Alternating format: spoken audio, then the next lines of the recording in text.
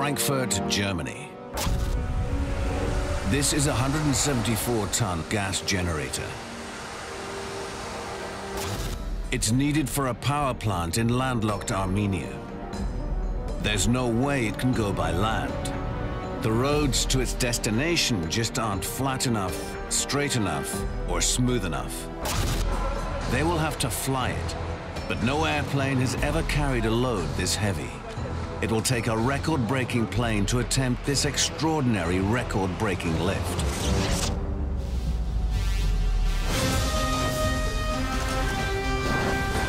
Antonov, the Antonov 225, the largest aircraft ever built. Wingspan, 88 meters. Maximum payload, 250 tons.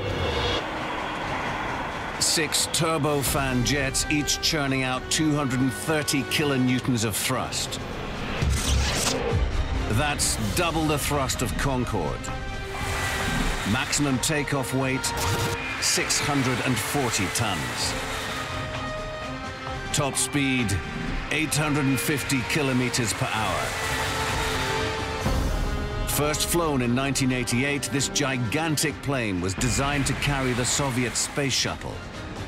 But the cargo it's about to take on is more than twice the weight of the space shuttle.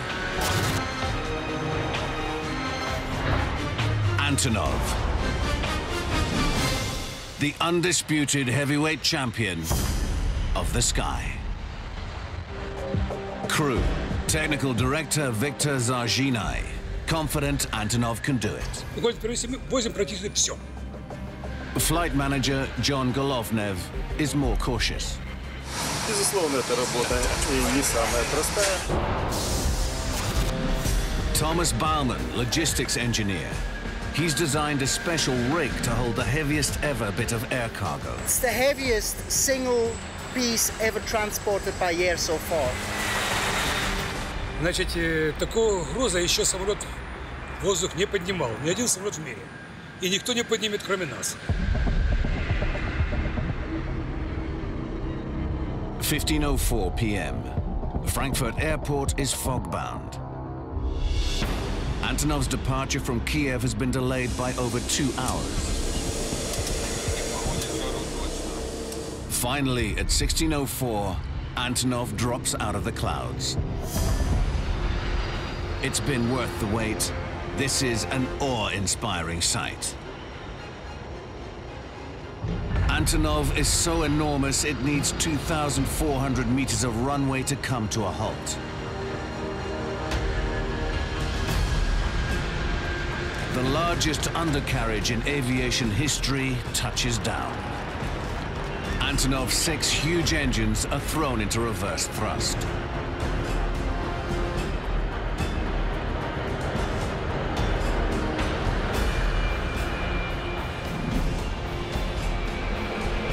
"11 meters longer and 9 meters wider than an Airbus A380, Antonov towers over its puny escort vehicles.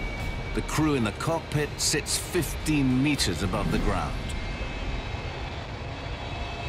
It's got 32 wheels, a ridiculous amount of rubber, but that's what you need to carry 640 tons of aircraft. Finally, she comes to rest, filling up most of the cargo apron. 17:04, the whole front of the plane starts to move. Antonov's monster cargo door slowly raises up. The door alone weighs 1.5 tons. As it opens, it reveals Antonov's cavernous 1,200 cubic meter cargo hold, big enough to take the entire fuselage of a 737 passenger jet. To help take on board massive loads, the front of the aircraft drops down to the ground. The front wheels fold back into the fuselage, and the weight of Antonov comes down to rest on 2 hydraulic telescopic legs. Now they can drop the articulated cargo ramp. Antonov is open for business. And now all eyes are on Thomas Baumann. We could span it like here, and then maybe span it somewhere here on the rushing ice. He's designed a special frame on which the super heavy generator will be carried. The generator doesn't look so big, but with its frame it weighs 190 tons. This thing is heavier than a Boeing 747 and is only slightly lighter than the Statue of Liberty. The aircraft is not capable to take such a concentrated load. Baumann's long steel frame is designed to spread the load over a bigger area of the cargo deck. In flight, Baumann's monster will be chained down like King Kong. An unsecured load this size would make Antonov impossible to control, tipping her over and pulling her out of the sky. If it were to break its chains, it could tear a hole in the fuselage. Without the frame, you're going to damage the aircraft, so you basically damage the structural integrity of the aircraft. The ground crew assembles a ramp running from the cargo apron to the belly of Antonov. Because the load is so massive, they're making the ramp extra long to make the gradient less steep. But Baumann is anxious about what will happen when the huge weight of the generator comes to rest on the ramp. We have to do very carefully, because otherwise we're going to destroy these sections here, which are all made of aluminium. It's the moment of truth. Everything depends on these lightweight ramps. There is no plan B. If the sections break, there is simply no other way to get this humongous load onto Antonov. And this mission will have failed before it's begun.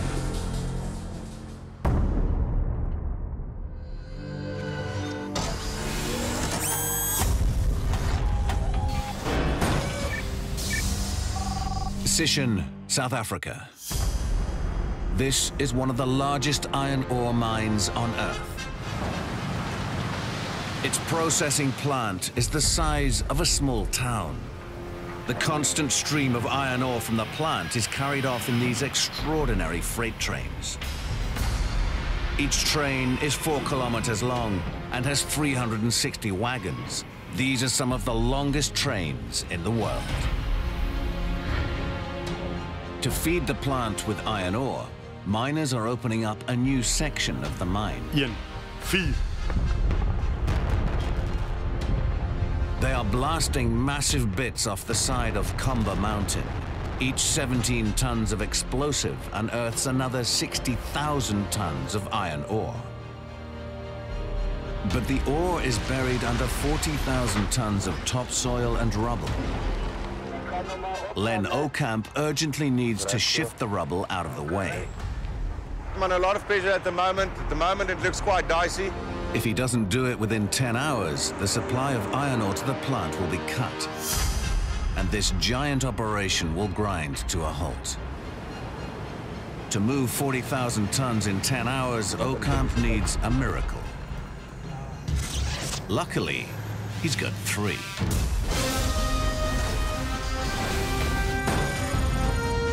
The behemoths, the Liebherr T-282. Height, 7.4 meters. Maximum load, 360 tons. Cost, $4 million apiece. Part off-roader, part apartment block, Behemoth can move a mountain in one load.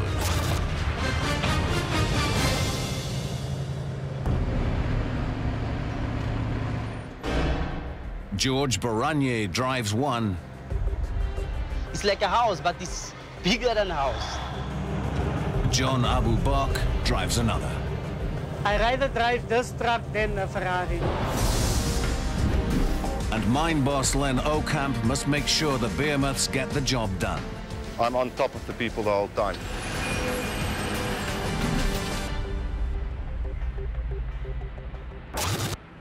"7 a.m. The Sishen mine South Africa. Today, there's a mountain to climb.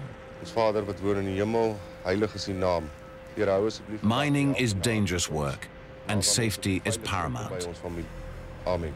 Ocamp needs his crew to be careful as well as productive.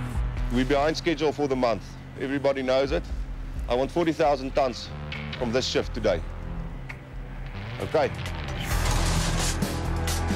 Engineers Rudy de Plessis and Ardy van Niekerk keep the three behemoths in shape. It takes 4,700 litres of diesel to fill them up. The fuel consumption of this engine is more or less 168 litres of diesel per hour at full horsepower.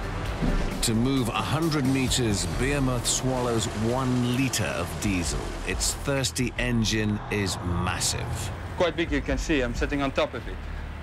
It's about the size of a family car. The truck's ready to go, and I'm going to get the operator. I want to get this truck in the mine. It's got to throw production now. This is the biggest day of the year for Ocamp.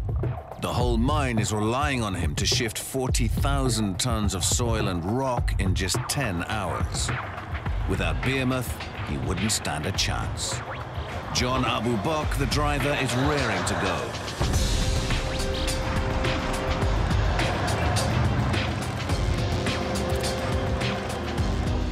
This engine is 100 times bigger than my car. I like to go fast. Fully loaded, this truck carries 360 tons, and it's no milk float. The top speed of this truck is 40 kilometers per hour. When it's empty, it drives faster. Waiting for the monster trucks at the blast zone are two other giants of the mining world. Hitachi's massive hydraulic excavator, which can lift 40 tons in one mouthful.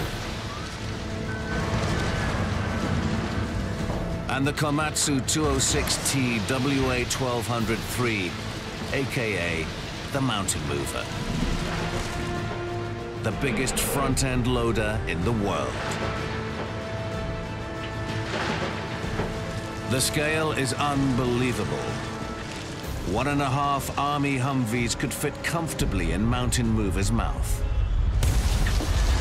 But both of these gigantic beasts are dwarfed by Behemoth. George Baranye's truck is the first to be loaded. I have to wait until the truck is full.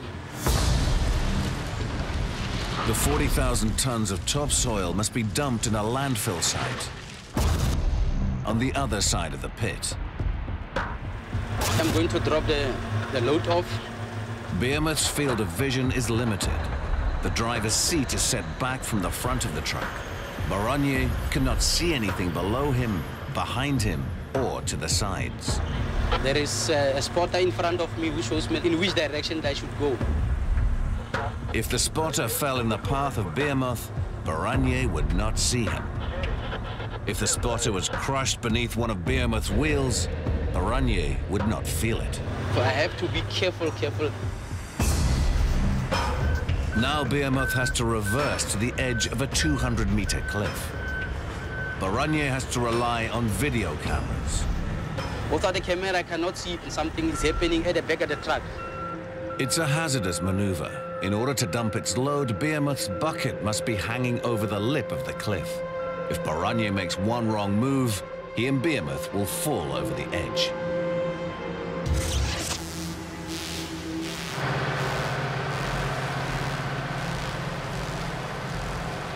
It takes Behemoth just 25 seconds to dump 360 tons.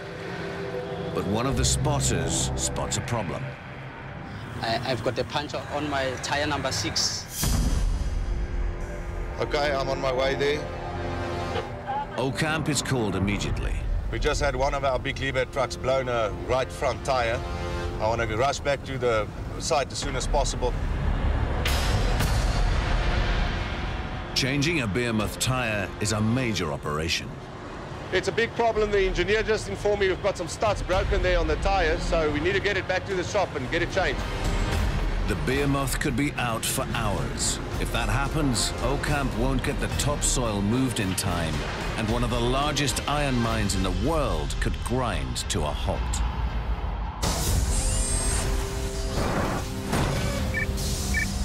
Antwerp, Belgium. On the banks of Europe's second-largest seaport, construction of one of the largest jack-up ships in the world, Goliath, has just been completed. Goliath is urgently needed offshore for heavy-duty building projects. Every day this 2,400-ton barge stays on land, it's costing its owner, Anthony Provost, 100,000 euros. But launching this incredible hulk will take the Herculean powers of one very special machine.